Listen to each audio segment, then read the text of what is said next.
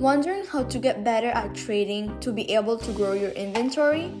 Well, this video is exactly for you, as we'll be revealing our best tips to get better trades and be a pro trader in 𝙏𝙏𝙏. Step 1, wake up early, gonna rise with the sun. Step 2, get some food in you. Step 3, think real hard about what you want to be. Step 4, everybody just do your thing. Wake up, today's gonna be a good day. Hello 𝙏𝙞𝙠 squad, welcome back to a brand new video. So today, as you read in the title, we are going to be giving you guys our best tips and tricks to get better at trading in 𝙏𝙏𝙏. But before we get started, do not forget to like, subscribe, follow both of us in Roblox, and join our group. All the links are in the description. Now with no further ado, let's get right on to the tips. Understand pet values. So this is my first top tip, because if you don't know what your pet is worth, you will probably end up not knowing what to trade it for or do a bad trade. Learning values is not as hard as you think. What I recommend if you are just starting off to trade your pets, you can look up on YouTube videos about trading a certain pet, but make sure that it is a recent video and not uploaded like a year ago, because values keep changing in 𝙏𝙏𝙏 from time to time. So my next tip is to age pets and make gains. The reason for this is because a lot of people are more likely to overpay for full-grown pets because it will help them make gains or even megas so much faster. What I would recommend is to raise your pet until it's around preteen, because you'll most likely get better offers for it than if it was newborn.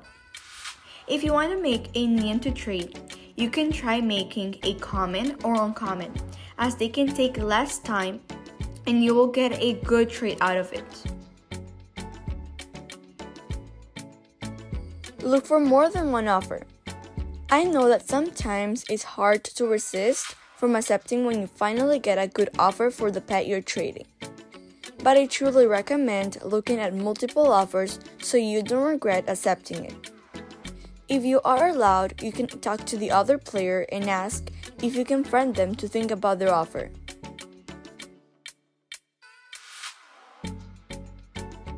This is also an important tip for trading.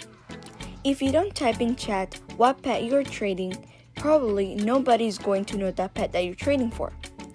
Make sure to not spam in chat, as people will ignore you. By the way, if you're looking for a specific pet, you can also use the chat to see if someone has one. Even if you don't see that a player has the pet you want out, it doesn't mean they don't have it in their inventory. Add your best pet first. I'm sure that we have all been in a trade in where the other player declines right before we have finished adding the pets. This is because players always expect the first pet you add into the trade to be the most valuable one of your offer. Let's say that you are trading a 𝙏𝙗 and ads for a T-Rex. It's better to add the 𝙏𝙗 first, then the ads after, as the other player will see your better pets first in the trade. I know that many of you already do this, but sometimes it happens. There are two different ways in which you can go into rich servers. Firstly, there are certain 𝙏𝙏𝙏 YouTubers that have links to their servers on the Roblox group.